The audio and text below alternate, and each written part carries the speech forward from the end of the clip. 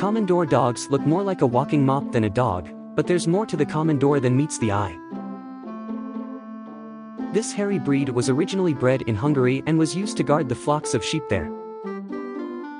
This history makes them excellent guard dogs for homes and families in modern times. They take a good deal of training and their signature coat takes regular grooming, but they can become loyal and obedient pets. Komondors are related to the Pulleys, are descended from Russian stock, and may be among the oldest of the dog breeds. These large dogs are very protective of their homes and owners and also receive a lot of attention at competitive dog shows.